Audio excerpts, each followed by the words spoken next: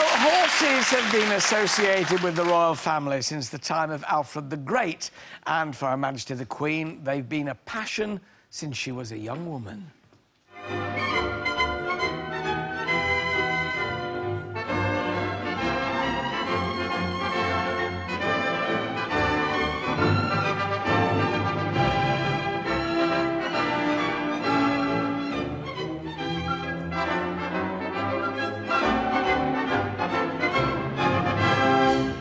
Well, this summer, horses are also the stars of one of the big events being staged to celebrate Her Majesty's 60-year reign, the Diamond Jubilee Pageant.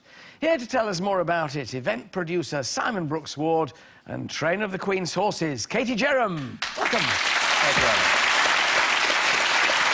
Simon, you. it is an astonishing and promises to be an astonishing pageant. Tell us all about it.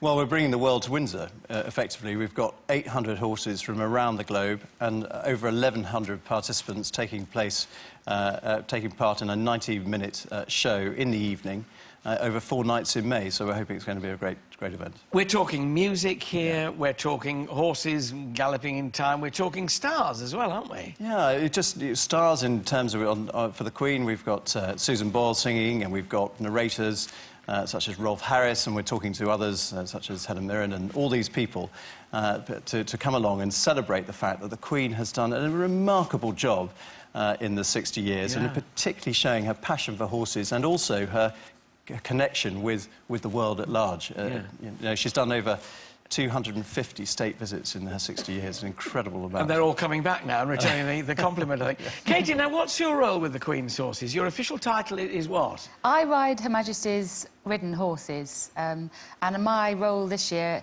I've been there for 9 years riding for Her Majesty and competing in classes. This year I've been, very kindly asked to join the parade of horses, so we're taking 3 of the horses of Her Majesty's from the yard to join the parade, which will be a tremendous honour. Now, how hands-on is she as an owner? I mean, does she come and offer advice, or...? She offers carrots.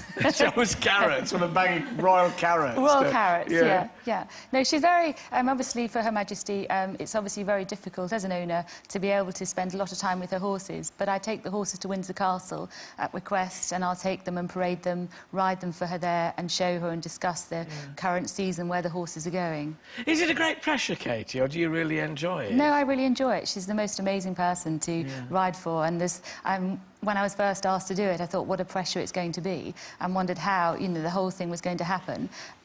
Shocked about it, pinched myself, get on with it, you're fine. And it's been tremendous. It has been a tremendous job to do. Well, yours is some pedigree. So's yours, because loads of us out there know the name of Brooks-Ward from your father, Raymond Brooks-Ward, who commentated for years. So was it always going to be an involvement with horses for you, Simon? Completely unemployable anywhere else. Anyway, yes, no, I followed him round when I put the old Bakelite headphones on, and I listened to all the producers, the cameras and everything else, and I was mesmerised. It's a bit of theatre, actually, horses. But theatre with horses is unpredictable theatre.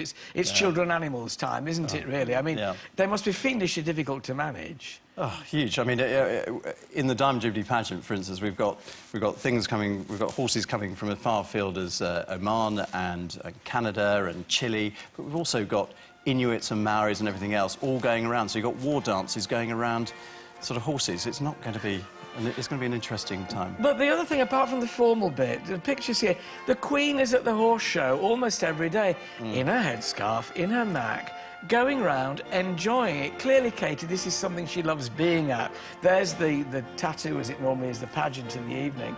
But during the day, the horse show, and she just goes and stands and watches, She's incredible. She walks round. It's her own garden. The horse show is in her garden, and I think it's a great honour that she allows it to happen. And to be able to be there, it's an honour. To me, it's the best show ever. I could never go to a better show.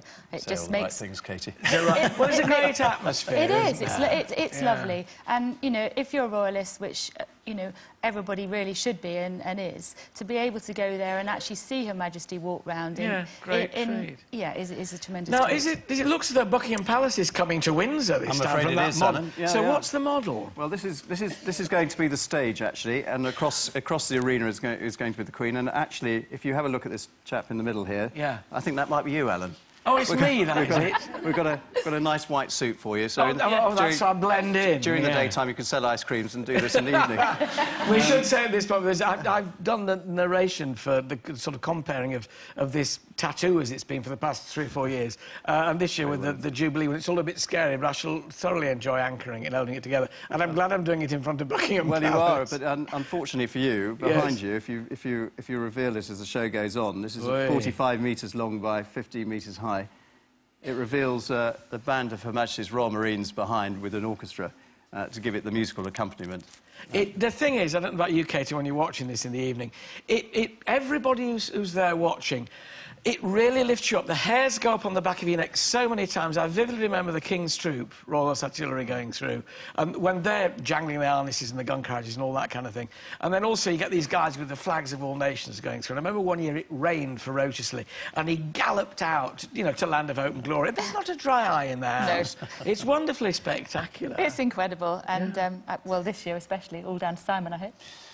Down to a lot of people. Down to a lot of people. This clearly is something that is going to be a highlight of the Diamond Jubilee for the Queen as well, Simon. I mean, how much sort of input or say does she have in what goes on at this? It would be fair to say that the Queen takes great interest in the Diamond Jubilee, and in particular this event, because it's all about the private interest, private passion and interest in something that's been there, a constant for the Queen during her time on the throne, but also all her life. And therefore, we're a bit in the spotlight.